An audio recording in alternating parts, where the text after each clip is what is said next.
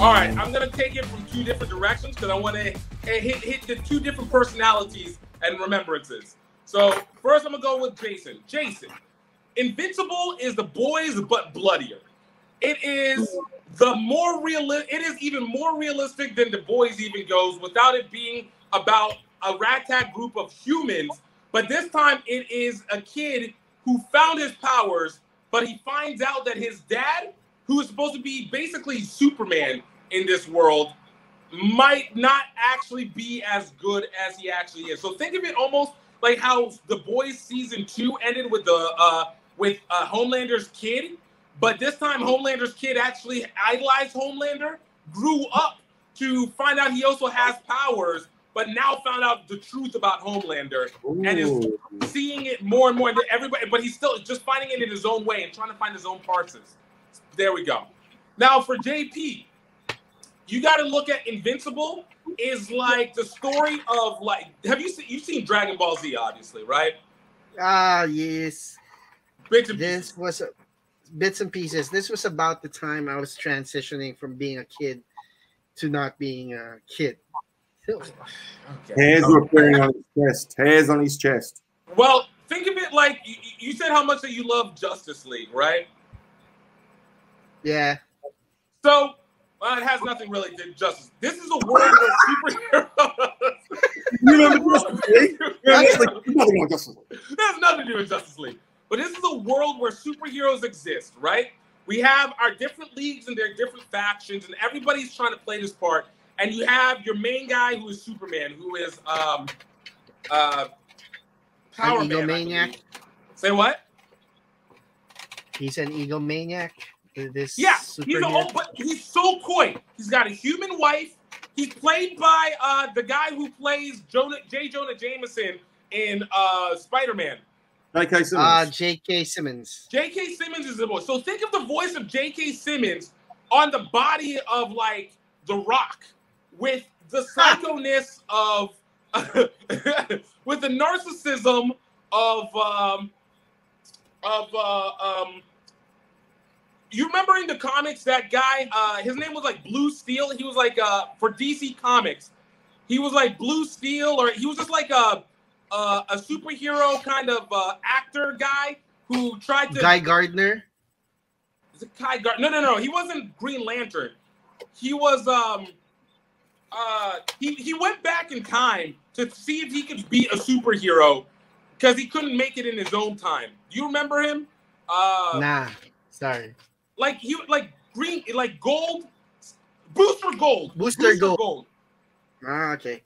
Do you remember Booster Gold? Yeah, I remember Booster Gold from like the comics leading up to the death of Superman. Exactly. So think of the narcissism of Booster Gold, the voice of J.K. Simmons, and the power of Superman, trying to navigate, moving in this world where he's got a mission. Like he's from Krypton, but there's a mission, and you have a secret agency that is monitoring all these superheroes, and you're looking at it through a teenager who just found his powers, has to keep it secret, trying to live a real life, but actually there are actual consequences. When buildings fall, people die.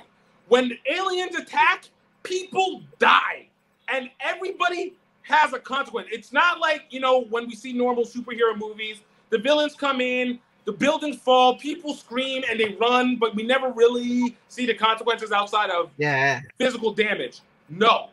People die every single day. So it's on Amazon, right? It's on Amazon Prime. But it's got to be moved to Netflix or something at some point in time. So season one season? It's only been one season so far. Okay, so, I guess I'm gonna wait for it to come to Netflix, because having so many subscriptions.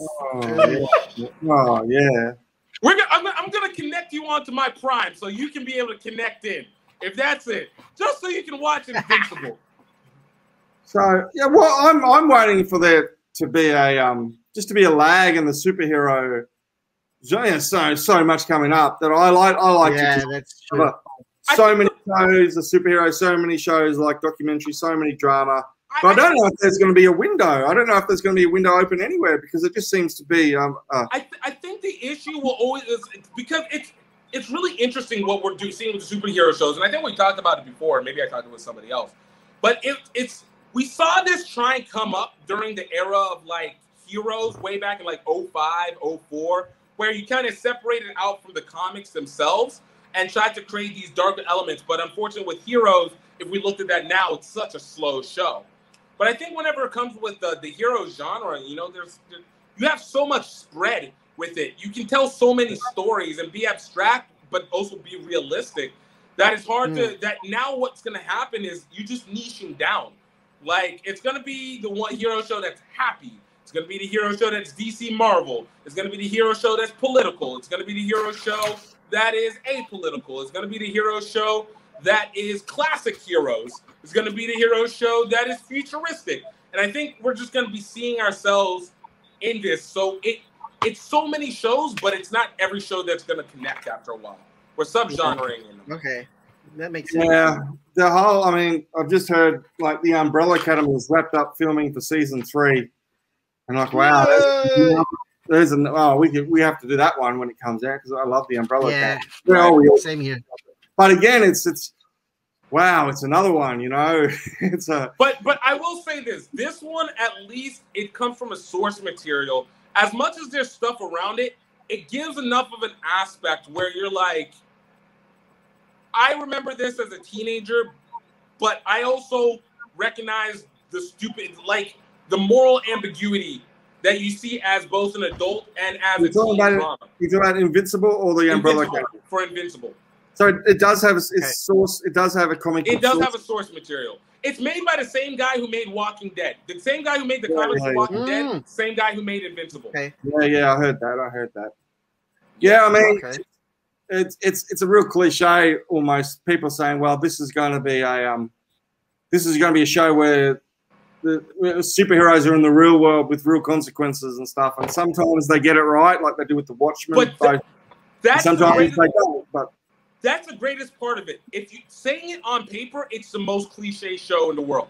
Again, we've seen it with The Boys. We see it with, you know, they tried it with Jupiter Rising. We've seen it, Watchmen. But when you watch the show, it is nothing but surprises. It is nothing but absolute surprises because it is so uncliche. All right. Okay. Well, I'm sold. Are you sold, JP? Yeah, because, you know, I've been told to watch it. Let's remind our friends to please click on the subscribe button and hit that notification bell so you know when we have new videos out. Subscribe! Subscribe! Die.